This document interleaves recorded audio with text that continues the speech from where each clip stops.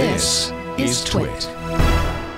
I heard from many different listeners that during the WWDC developer presentation on passkeys, Apple talked about synchronizing keys. So I listened carefully to the entire presentation. For anyone who's interested, the 34-minute presentation video is this week's GRC shortcut of the week. So that means it's https://grc.sc/875. As I said, it's about a 34-minute presentation, 33, 34. And I believe that what these people thought they heard was Apple addressing the need for, or thought that what they heard, being Apple addressing the need for the type of synchronization we talked about last week, syncing apps across non-Apple ecosystems like Android and Windows, is not what happened. I found no mention of anything like that anywhere in the presentation, nor is it anywhere in the developer docs, which I've also linked to in the show notes for anybody who wants to jump right to it. The types of passkey sharing Apple supports is first and foremost using the iCloud keychain, of course, to dynamically synchronize keys, these passkeys, across an individual user's Apple ecosystem. So, as we know, all Apple devices thus will remain synchronized. The other form of sharing Apple described uses AirDrop to pass logon credentials to another user. An AirDrop can also be used to permanently pass a passkey to someone else for some site or service, permanently adding it to their keychain to use from then on.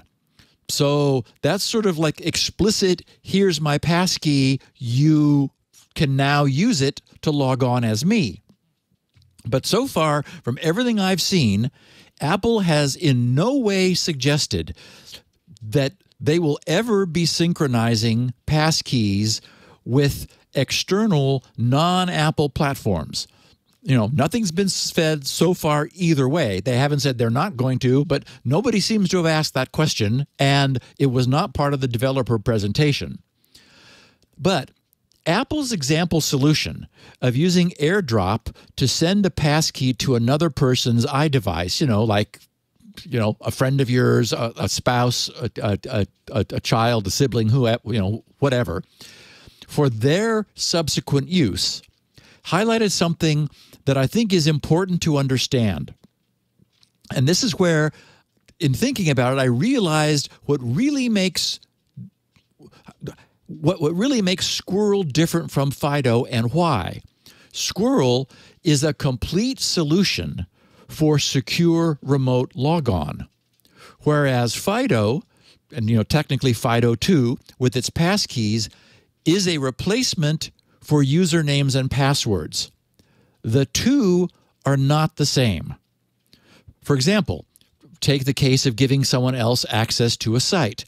If you give them your passkey, which is Apple's solution demonstrated during the developer presentation, then they are now you on that site in every meaningful way.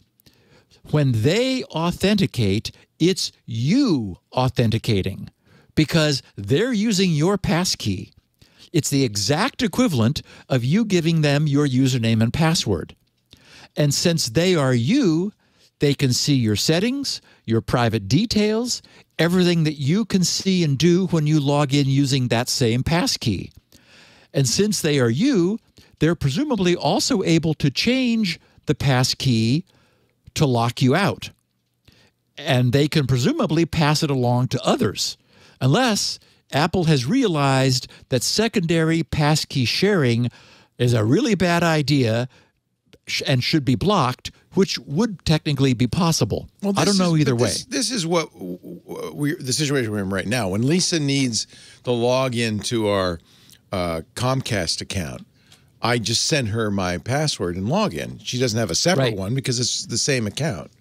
So that's the standard. Does Squirrel solve that with some sort of shared access? No. Well, of course. How could it? Because Comcast only has one login for my account. Okay, so so I don't know either way whether they're going to block secondary passkey sharing. In any event, when you voluntarily give your passkey to someone else, your site access has now escaped your control.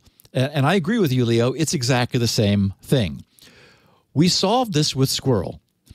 If you want to allow someone to share some access to an account as a guest, for example, sharing a Netflix account, you obtain a one-time invitation token from the site and provide it to them.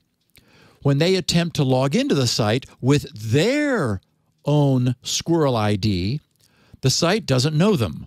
So it prompts them to create a new account or to use an outstanding invitation if they have one.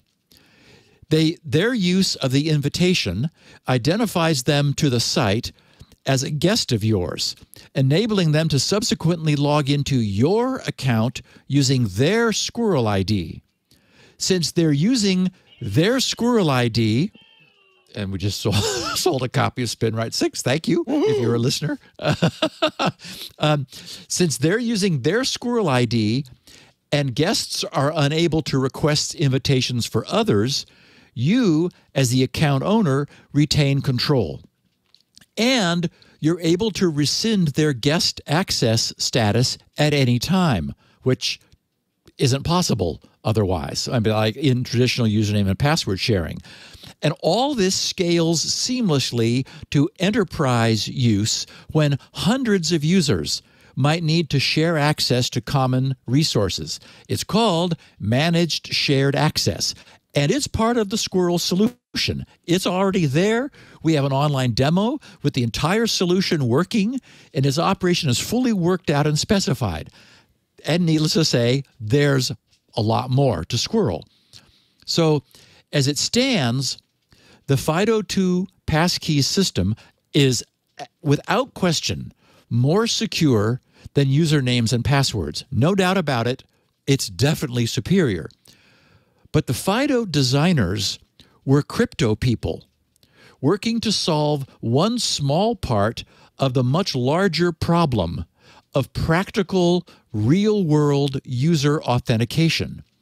They didn't think the whole problem through because that was never their charter. They could credibly say it wasn't their job. It wasn't. But even in a FIDO2 passkeys world, that job still needs to be done. Squirrel does it. But unfortunately, FIDO and passkeys does not do it. Unfortunately, this means that instead of being as revolutionary as it could have been, we get another half-baked solution. It's way better than what came before, but it missed the opportunity which comes along so rarely to address the practical needs of and really solve the network authentication problem. Rather than the true breakthrough that Squirrel's adoption would have meant, we're going to get incremental progress. It's definitely progress, but because it wasn't really thought through as an entire solution, FIDO is basically a crypto hack. It also brings a whole new set of problems. If FIDO is to be our solution, we really do need some form of centralized passkey storage and synchronization, not only within a vendor, but also across vendors. Last week, someone calling themselves Captain Jack Zeno mentioned at SGGRC in a tweet to someone else, so it appeared in my Twitter feed. Captain Jack wrote to this other person, "You may be excited about passkeys, but Squirrel was carefully developed over 7 years by at SGGRC and solves problems you may not even realize you'd have." And he mentioned potentially cross-platform portability. And yeah, as we know, Squirrel does that, and it does so much more. Someone tweeting as Dr. Nathan P. Gibson, I guess that's his Twitter handle, said, "Hi, Steve. Loved your detailed breakdown of passkey. You mentioned waiting for password managers to start providing sync services for these FIDO2 private keys. I see that LastPass seems to be promising something, quote, later this year, unquote. And then he has a link to the blog. He says, do you know anything more about when this syncing might be coming to a password manager near me? And so I saw LastPass's blog post last Monday the 6th. It was a bit confusing. And I mean, I spent some time trying to figure out what they were saying, because they were at the same time also promoting the new use of what they called no more passwords today. And what I understand is that apparently that's by the use of their own LastPass authenticator, which would use the biometrics present on a handset. Thus, you could unlock your LastPass vault without using a master password. Okay, so not that big an announcement. But separate from that immediate announcement was indeed a forward-looking statement of their intention to support FIDO2 passkeys. So that's not today, but at least one major password manager is taking aim at this problem. And if one does, they'll all need to. So I suspect that the biggest effect of Apple's, Google's, and Microsoft's support may be to induce websites to bring up their own support for WebAuthn, which is what's necessary on the back end. And so let's talk for a minute. By the way, that's what 1Password says they're going to do, is support Authn. Good. Yeah. Good. So that's the way to do it, right? Yes. And then presumably there'd be an import feature from 1Password Manager or iCloud, I would hope.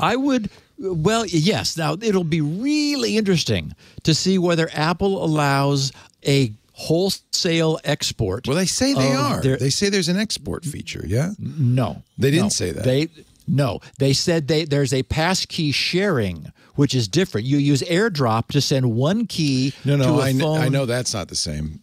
But somebody told me, and I didn't. You've watched the presentation. I watched the presentation. I read the developer docs. There's not a word about export. Okay. And if I'm wrong, listeners, please correct me. I'd much rather it be true that they're going to allow export than just be a curmudgeon and say, well, I didn't get it right. So if anyone finds that there's an export of passkeys from iLand, I want to know.